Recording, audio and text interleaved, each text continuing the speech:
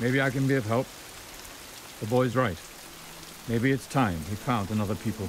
No. I'm the one who brought him to you, and now I'll return him to where he belongs. I won't let you. He's my cub. We knew this day would come. We are the only family he's ever known. Raksha. It's the only place he'll be safe.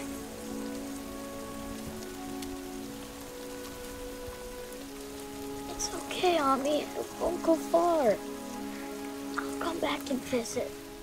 The key leaving the pack scene from the Jungle Book. Jon Favreau is the director. Jon, hello, welcome to the program. Just explain that scene, could you, just to get us launched on this? Well, if you know the Kipling and or remember the animated film, there's a character named Shere Khan, this ferocious tiger who looms over the jungle as the apex predator, who has decided, as Mowgli's on the cusp of manhood, that it is time for the man cub to either be destroyed or leave, and he threatens all of the animal kingdom that if the boy isn't gone by the time the water truce is over, that he's going to come get him. And so the boy decides that it's time for him to go back, and they're going to bring him back to the man village where he could be with his own kind. And when you hear that just as audio, because we weren't playing in any pictures, what with this being radio and everything, yes. Do you think, I've heard this, I really don't want to hear this again, I've gone through this so many times, or do you think, okay, this is great? Well, because so much of it was, we really had it work as a radio play before we ever animated. We recorded everything with the actors together whenever we could, and with Neil Sethi, who plays Mowgli, performing with them. We had to make it work as a radio play. And then from there, you turn that over to the animators, and we begin to figure out how we're going to motion capture it, keyframe animate it, and ultimately film the boy to fit in with all of these digital elements. So I like it. I chose the cast because of their voices, and you heard there Sir Ben Kingsley, who has a nice set of pipes on him. He does. Yeah. He does, doesn't he? Can I ask you about Neil Sethi then? Because obviously there's a technology conversation to be had, but you had to get the right Mowgli. And when Lenny Abrahamson was in to talk about Room, and he was talking about casting the boy, and obviously crucial, and what an extraordinary film that was, and what a great discovery he was.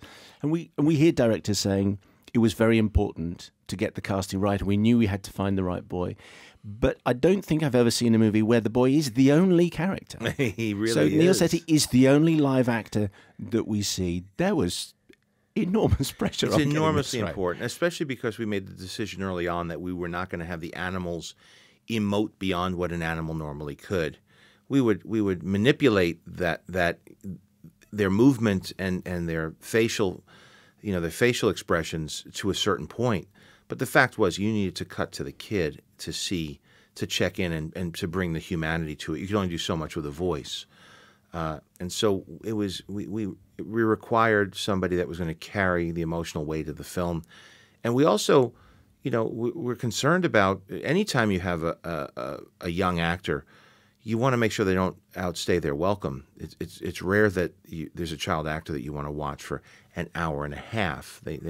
It's nice to walk in and out as the neighbor's kid in a sitcom, but to actually have them carry a film, much like in the case of Room, you require somebody who's got a very special set of qualities. So where did you find Neil Sethi? He was in Manhattan. We had searched the globe. We'd gone through all the usual suspects, the actors that had some experience, and we finally found somebody who had not only never acted before, but never auditioned before. He was 9, which was younger than we thought we'd go. And, this is almost too Hollywood, Jon. It really was. And he had, he just was very charismatic. He had no fear. He was athletic. He was, he played sports. He did some martial arts on the audition tape and said he was going to do all his own stunts as well.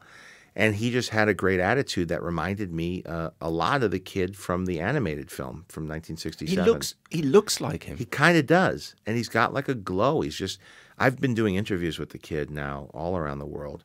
I never get tired of watching this kid talk. I don't know what it is. There's just something about certain people that make you smile when you watch them just behaving. And he's one of those people. Why did you decide? You mentioned about deciding not to make the animals emote too much. Why did you decide that? It starts to. I'm very reticent about the use of CGI, which sounds funny because I made a movie that's completely computer rendered here, other than the kid. But part of why I think I've had success in the past on films like Iron Man and the effects have looked good is because I've never asked too much of the effects. And when you ask things to behave in a way that they don't in nature, it starts to make things look fake, even if they're well executed. And so creating parameters to create a sense of naturalism to this version of the Jungle Book was important to me. Iron Man was 2008, I think. Yeah. This movie wouldn't have been possible then, would it? No, no. I was just becoming comfortable with rendering hard surfaces like metal, like a suit. It's always easier to do things that are metallic rather than fur and flesh. But they had asked me originally to do the Hulk as one of the choices, because if you remember, Marvel had two titles in their first wave. One was Iron Man, one was the Incredible Hulk. And I didn't feel the technology was there for the Hulk yet. And I was concerned about being able to do it convincingly. Of course, CGI doesn't have to be perfect to tell a good story, but from my sensibility, I like it to be, I want to pull it off like a magic trick where it's indistinguishable. Can you explain, for those of us who've never played with these toys, what it is that has developed, the kit that you were given last year and to assemble this extraordinary finished product? Well, it was a combination of technologies, but the key partner here was a company right here in London called MPC, and they had state-of-the-art tools. They developed some new tools to render things like fur and make the water behave in a believable way, and have the little things like the skin move over the muscle in a believable way. Little things that tell your mind subconsciously that you're looking at something real. And so when you peel it down to its most simple layer, you're generating an environment, much like a video game would, except it's finished to a much higher level of reality. And you're animating characters that are basically rigged digital puppets that the animators either use the reference of motion capture, which we did on this movie, to help drive the animation, or the performances of the facial expressions of the actors, which also was incorporated into this. And it's a combination of the editor, the people who are editing the footage, the people who are animating, the people who are art directing the background. And ultimately, these digital tools are serving the same purpose that in Walt Disney's days, background painters would use, or animators, ink and paint people who would use brushes and paint to do the same thing that we're using computers to do in a much more sophisticated way. But I can't impress enough. These are handmade films where these are all artists who are using these digital tools to help fool the audience into believing they're seeing something real. And you mentioned Walt Disney. Many people, including myself, would consider Jungle Book to be his greatest movie. Okay. There must have been a point where, it's not a scary question, by the way, you must have thought, do I want to go here? Or was it an obvious choice for you? I wasn't scared of it. I don't think that, certainly the studio didn't understand how significant of a legacy that film had. And I'm not sure why. Maybe it was because it was 67 and a lot of us grew up with it. Because there's not that same level of preciousness taken with films like, when they make Snow White and the Huntsman or Alice in Wonderland. They take a lot of liberties with the material. And even Cinderella to some extent, they took some liberties, and definitely Maleficent. But with this one, people were very concerned about the music. They were very concerned about moments in it. And then there's also the Kipling, which was the source material that we leaned on as well, which is much different in tone and much different.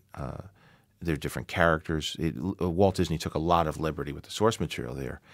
And if you just look at the children's version of the musical version of this film that we grew up with, and you did that in live action, it wouldn't work. And so we had to make it a bit more of an adventure film and feel a little bit more in line with the older Disney animated classics and films like The Lion King, where there was a real sense of danger. And so mixing that dangerous tone with the music and the humor, we tried to stay consistent with the Disney tradition, but also include the things that we've grown to love, like the music and the humor and the personality of the characters from the original film.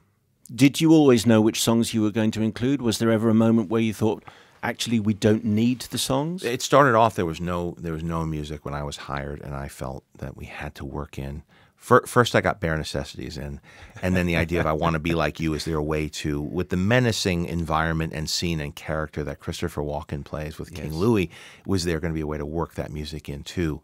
And then, of course, we also wove in a lot of the music into the score. So if you're familiar with the film, you'll hear a lot of tips of the hat to the old themes.